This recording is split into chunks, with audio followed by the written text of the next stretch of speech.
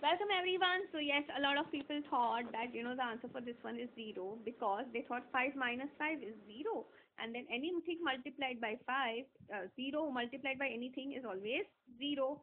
But please understand, we always follow the rule of BODMAS or PEMDAS. Okay. Now in both the scenarios, if you see, it is clearly mentioned that division and multiplication will be holding precedence over addition and subtraction.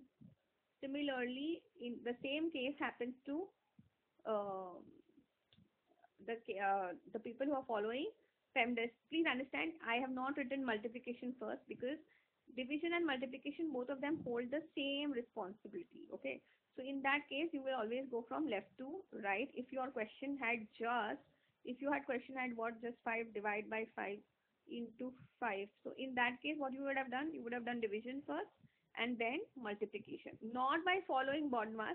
Please understand, you're just going and following this left to right rule. Okay. So now, according to this particular understanding, we know that division and multiplication hold precedence. So here this goes for a toss. First, what we should do is we'll keep 5 as it is, and minus 5 into 5 gets you what? Minus 25. So now answer is what? 5 minus 25. Basically, that is nothing but 20. Whenever there is a minus sign, you will obviously do the operation of subtraction, but sign will be of the bigger number. Here the bigger number is 25. So we will say the sign of that number will be taken, and 25 is negative. So final answer will be minus 20. So for here, we can say the answer is just minus 20. Okay, now time for your DIY. Tell me what would be 4 minus 4 into 4 divided by 4.